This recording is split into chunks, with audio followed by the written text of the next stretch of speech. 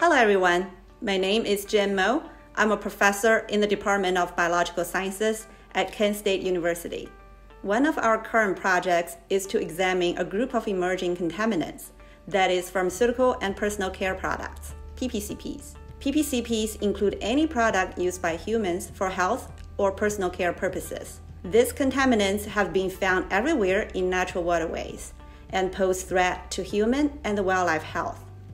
It is important to assess the presence of PPCPs in drinking and wastewater. Our lab is developing new methods to detect these compounds to help guide activities for dealing with such contaminants in the future.